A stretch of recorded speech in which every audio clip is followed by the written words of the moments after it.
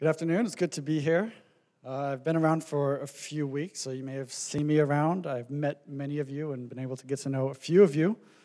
I've also enjoyed some of these worship and prayer times with you as well, so it's great to have the opportunity to contribute to this service for the first time while I'm here, hopefully the first of many. The message that I want to share with you basically comes down to this. I believe that if we have faith in how God cares for us, we can be free from this anxiety that often comes over how we look and how other people think about us.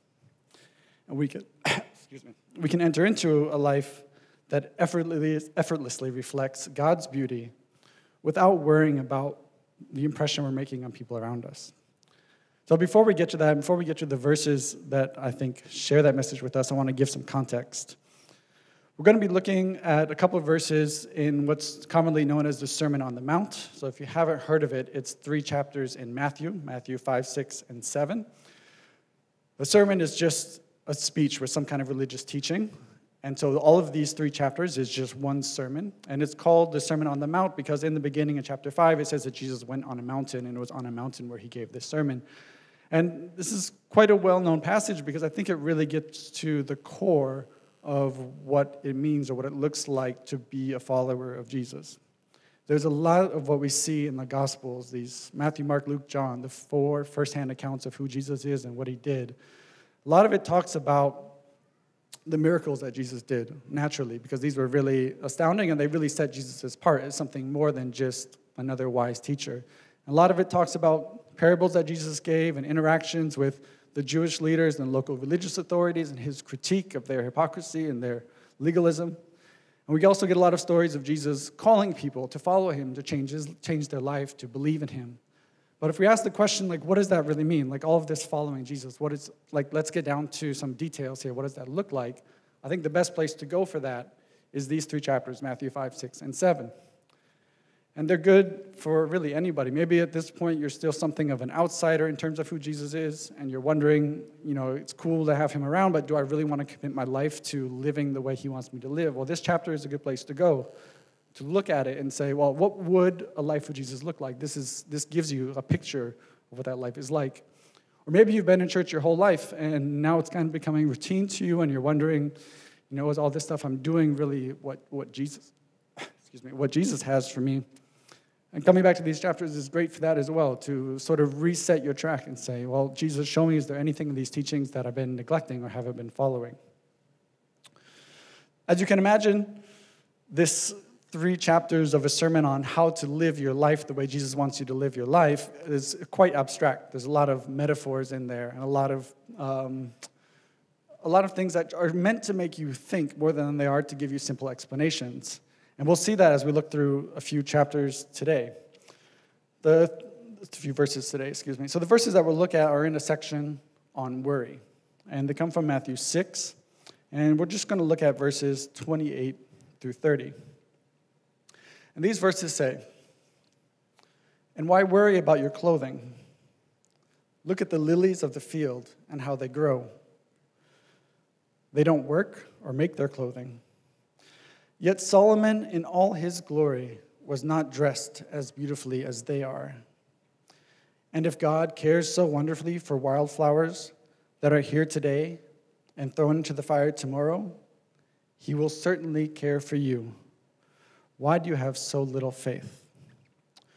So Jesus, as we come to your words, we just pray that you would give us hearts and minds to be able to understand what you want to teach us from these words, that we'd be able to see through all of the metaphors and things that you are using to teach us, that we'd be able to apply it to our own lives, that we might learn what it's like to follow you and be ready to receive the grace that you want to give us to be more like thee. We pray this in your name. Amen. So I read these verses years ago, maybe 10 or 15 years ago, and I remember being struck by something about these verses, a particular interpretation. Thank you. And I thought it was quite interesting, quite impressive, until recently I was thinking about these verses again, and I thought, well, actually my first interpretation was probably not completely right. So I want to give you my first interpretation of what I thought these verses meant, and then explain why I think that wasn't the best interpretation, and then try to get into a little bit of a deeper, trying to dig out what Jesus was really saying in these verses. So the verse basically compares some flowers with the clothes of King Solomon. And we don't know exactly what kind of flowers Jesus was thinking of. We don't have any kind of precise scientific name, but we can kind of get a pretty good guess at what they might have been. So clearly these are wild flowers. They're just growing in a field somewhere. These aren't like special cultivated flowers. And it's a pretty good reason for thinking that it might have been this particular kind of flower, the Antimis palestina, because this flower grows at the end of long grasses that are like stems or a small shrub. And it's thought that people use this flower or use the grass that this flower grows on as a source of fuel. So that makes sense out of the part where Jesus says these flowers were thrown into the fire in these verses. So Jesus is talking about some kind of flowers that grow on grass out in the field that people harvest and would use as a secondary source of fuel when there wasn't enough wood or other sources of fuel. Now he wants to compare these flowers with the clothing of Solomon. Now, Solomon was the third king of Israel, and he was the king of Israel at the time when the kingdom was at its most powerful and richest. He was the king that oversaw the building of the first temple, and so he sat over a huge amount of wealth that the country had amassed and saved up for the building of this temple. He's well known for being extremely extraordinarily rich and quite extravagant. And so what Jesus is saying is to the Jews that he's speaking to, think of the richest and most powerful person that you have ever known in these lands, who on top of that was a monarch, right? So he's a politician. He has to sort of show who he is all the time. There's a lot of pageantry involved. And think of how he dressed.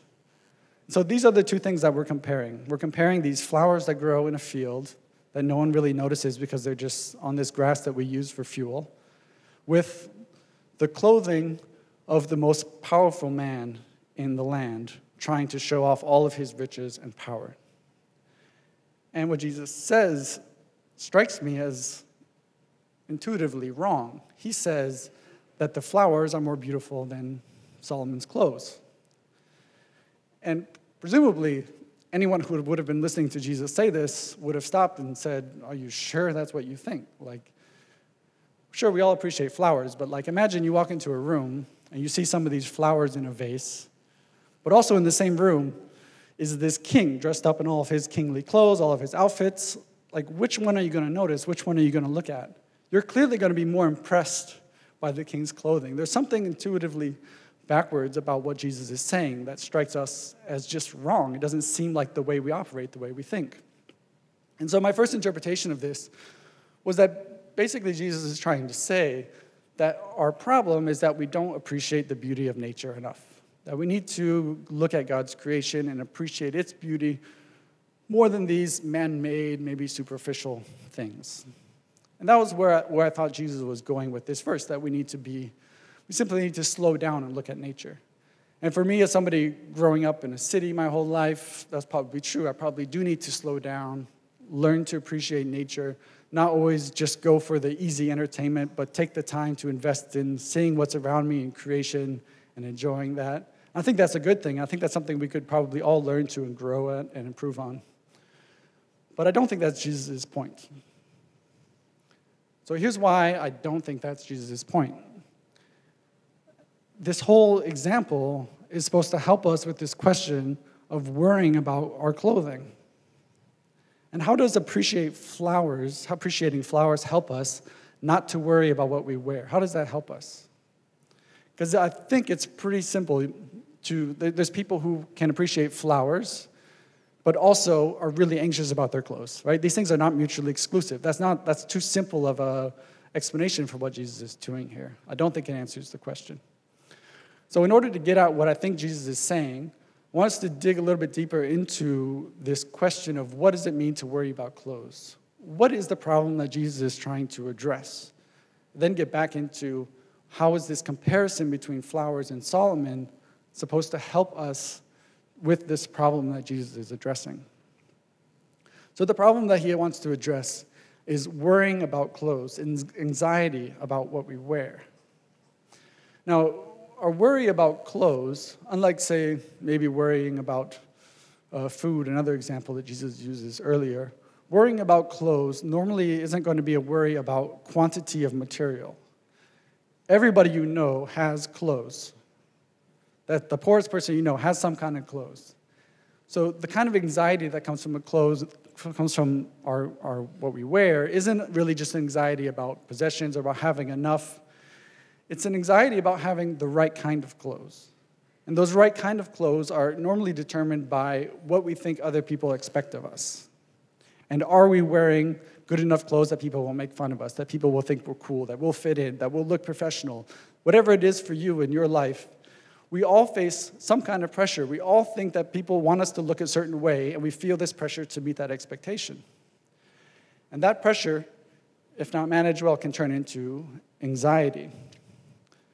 Anxiety can create a lot of problems in our life because it can push us to spend money that we don't have or shouldn't be spending.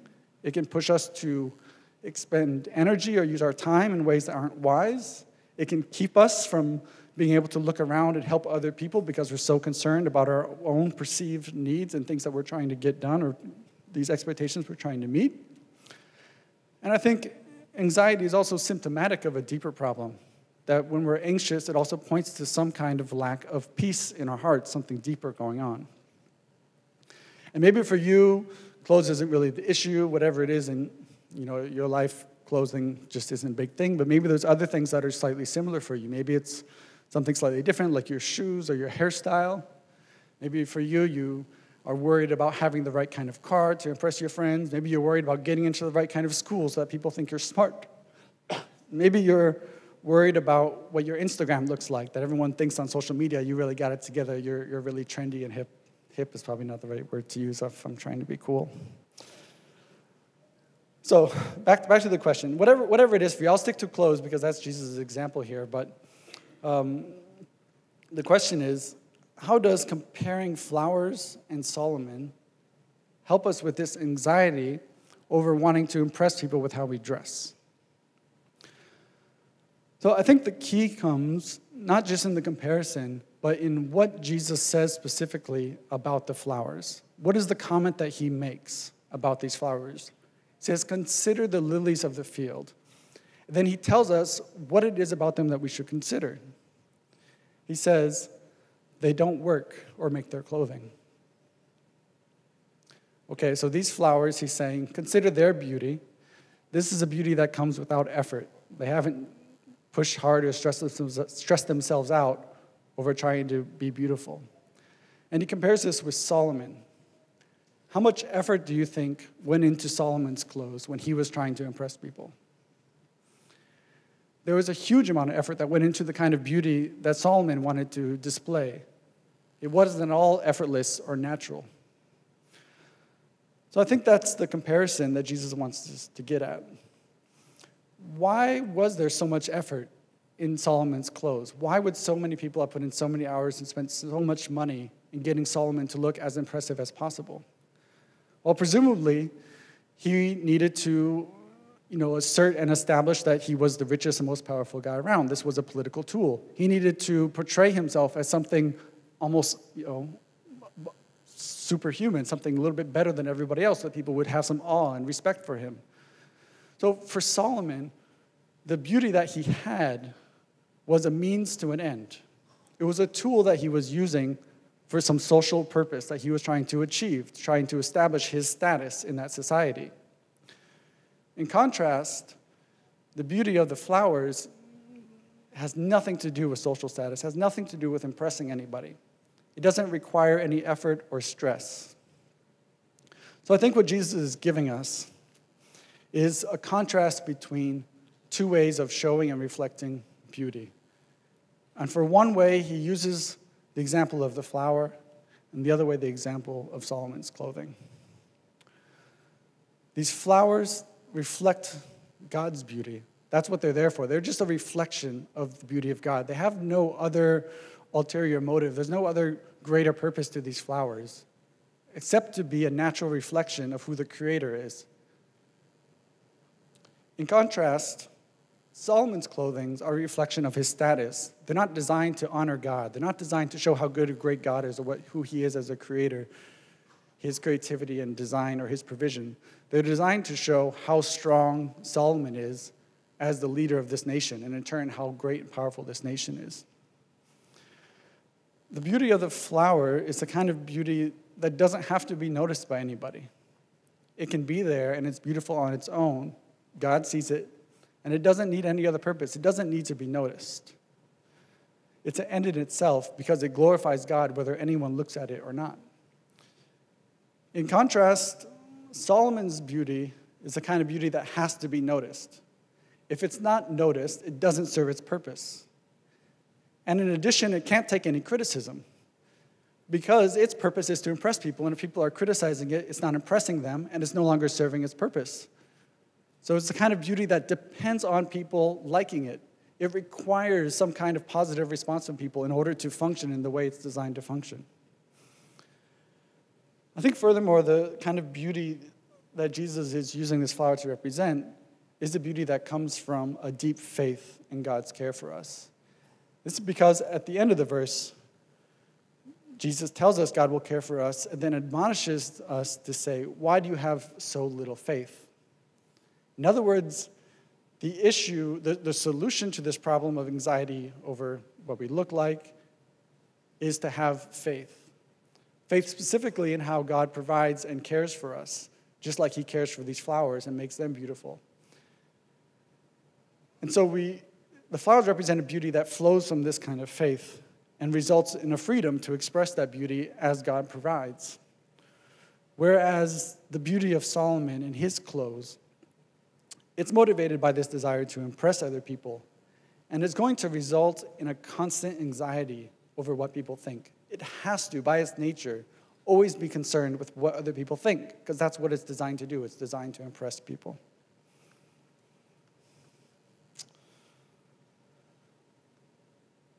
So if this is what Jesus has to say to us about these two kind of beauties, I just want to think about two ways that we might react to what Jesus is saying.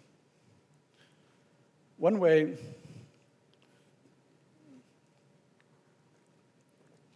reaction might be to say, okay, well, maybe I care a little bit too much about how I dress or what I do or whatever, about my clothes and my appearance. So in order to be more spiritual, I should wear ugly clothes. I should, stop caring about how I look. Then, that'll be more spiritual. So there's an obvious danger with that, right? Because first, if you're wearing ugly clothes in order to show people that you're spiritual, you're still trying to impress people with your clothes. And this is still the same cycle, right? You haven't really fixed your problem. The real issue here, though, is the issue of your motivation. I don't think Jesus is that concerned with setting a list of rules of what is and isn't okay to wear, what you can and can't spend on your clothes, how much time you can and can't spend getting yourself in a way that you feel comfortable and presentable for whatever context you're in. The issue is, what is the motivation behind all of this? What's pushing you? What gets you up in the morning? What gets you wanting to dress in a certain way and look in a certain way? What's going on in your heart? And like so many of the other issues that Jesus discusses in the Sermon on the Mount, it comes back down to a question of really what's motivating us, what's in our heart, why are we doing these things? And Jesus, I think, is happy for you to be beautiful. In fact, he says about these flowers, not that they're admirable because they're average looking. He says these flowers are to be looked at and considered because they are beautiful. So I think beauty is a great thing to look for, to search for, to want to obtain. But it must come from a faith in God's provision for you and a natural overflow of your appreciation for all beauty, however is expressed in the world. People who can appreciate all beauty as a reflection of who God is are just as happy to see themselves in a great outfit as they are to see their friend in a great-looking outfit, as they are to see their enemy in a great-looking outfit, because it's not a question of trying to one-up each other, trying to be better than each other. It's a question of each person expressing their unique beauty in their own way. And when you can appreciate that beauty and see it as a reflection of who God is, you're no longer concerned about, well, who has the best, who has the coolest, who has the nicest and the newest, but you're happy to see each person expressing the beauty God gave them with their own creativity, with their own means that God gave them in their own particular way. Some of you might also be thinking, well, none of this really applies to me because I don't really care how I dress. This is not an issue for me. I'm not that superficial like all these other people. I don't have to worry about it. So to that group, I would first question, what is it that's motivating this posture of indifference towards how you look or how you dress? Because there's two ways to respond to social pressure. We all have this social pressure to look a certain way in some context. And one response might be to try really hard to meet that pressure, whatever the cost.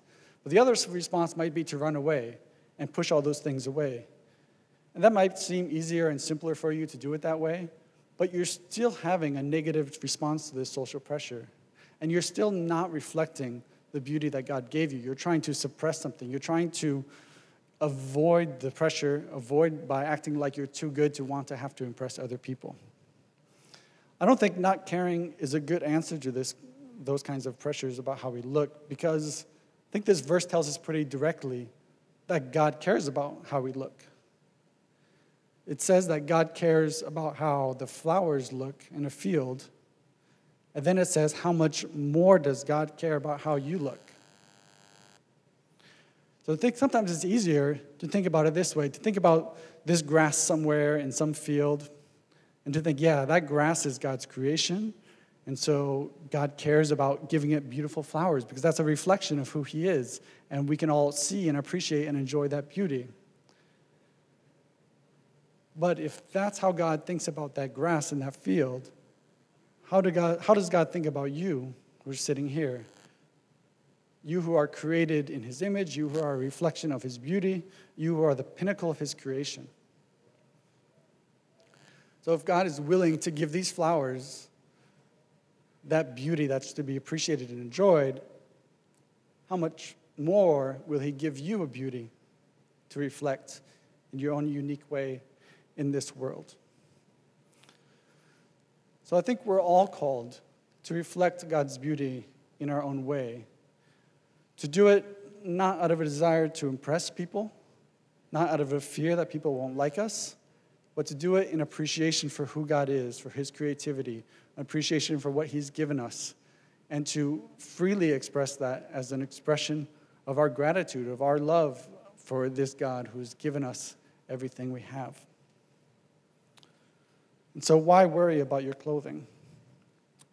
Look at the lilies of the field and how they grow. They don't work or make their clothing. Yet Solomon, in all his glory, was not dressed as beautifully as they are. And if God cares so wonderfully for wildflowers that are here today and thrown into the fire tomorrow, He will certainly care for you. Why do you have so little faith? Lord Jesus, we thank You for these words. We ask You to forgive us when we have given into anxiety about how we looked, when we've given into fear of what people will think about us, where we've done things that may have been irresponsible or unwise or unloving in order to try to one-up other people and impress other people with how we look or who we are or what we have. We ask that You would give us a deeper faith in Your provision for us in every area of our lives. And that You'd also open our eyes to see the world as You see it, to see the beauty in this world as a reflection of who You are, whether it's in nature, whether it's in our friends, or whether it's in ourselves and we look in the mirror. We'd be able to see the beauty You've given us and appreciate who You are in that beauty. Lord, we pray that we would be able to honor and glorify You in how we dress, and how we treat each other, and how we treat people who are dressed differently than us, and that the way we live our lives would not be determined by anxiety, but would be an overflow of love for You coming from faith and how You care for us. I pray all these things in Jesus' name. Amen.